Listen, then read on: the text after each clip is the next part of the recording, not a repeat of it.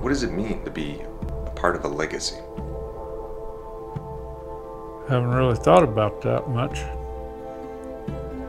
I guess you feel a certain obligation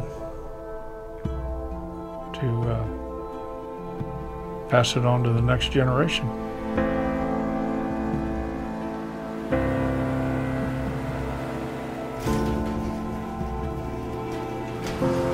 My father taught me how to sort metal. His father was a second generation, and his grandfather was the first. He dealt with Henry Ford. You want to keep up the way they perform their business, and you take a pride in it.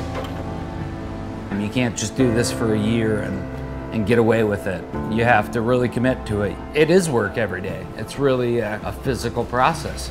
You get beat down, and it's tough, but you know, it's that strive to do better every day. Do you do it for the money? No, really what you do it for is so that it can continue. If you can pull that off in your generation, then you feel like you've done it. I was put out of business 7 times in 11 years. Almost put out probably 150 times. So why didn't you quit? And do what? This is what I was meant to do. This isn't a job, it's a way of life. And you just find ways to continue that way of life.